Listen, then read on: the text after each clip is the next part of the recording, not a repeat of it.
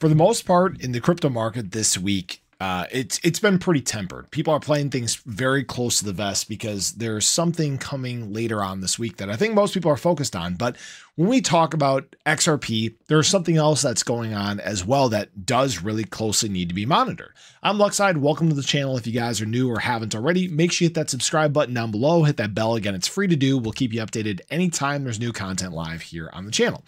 So XRP price is just kind of been chopping. We're going sideways right now. Another buy zone opportunity again, flash yesterday. Go figure. There's been a bunch of these lately. Again, if you guys want to check out my indicator, there's a link in the description below. Again, there's a 7-day free trial.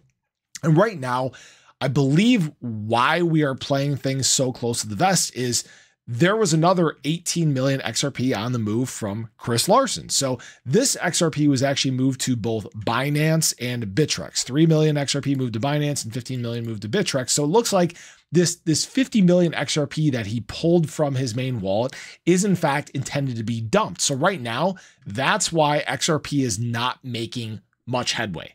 Hopefully that makes sense for people, because right now people don't want to basically buy into a dump, right?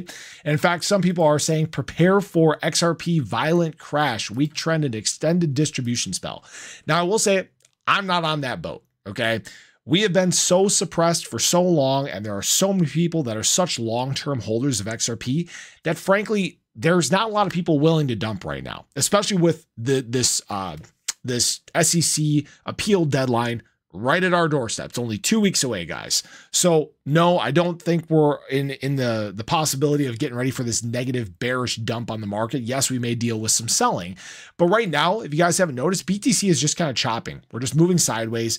And frankly, this is what institutional money is doing as well. You guys can see that yesterday, not a big day in institutional money, $4.5 billion worth of inflows. So again, everybody's kind of just chilling, waiting. And the big reason why is that we actually have a PCE report later this week. This is coming on September 27th. This is the latest in our macro data.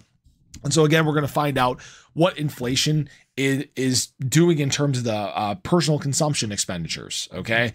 So if these other reports that we've dealt with have been any indication of what we may experience here, it's again probably going to be another step in the right direction. We know that now we've had a rate cut. We know that the data is supporting a very consistent theme of a slow but steady return back to the mean. Okay.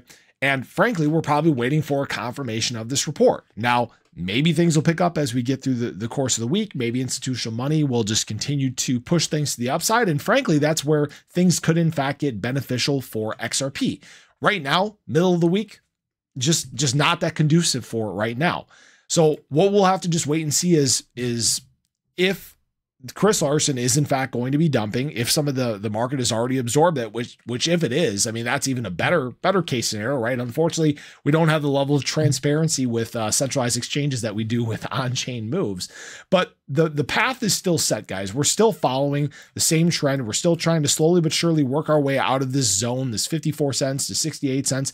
If we live in here for a little bit, I am completely okay with that, because I know that 2025, and including the latter part of this year, probably the last few months of the year, are going to be some of the biggest adoption times in crypto, some of the biggest adoption times for XRP, especially as we get into next year's runway and you start to see more partnerships launched here in the US and more use case and things like that. So I just wanted to share that with you guys. I'd love to hear your thoughts on this. Appreciate you guys as always. Have a great day. Show your love below. I'll catch you guys in the next one. Take care.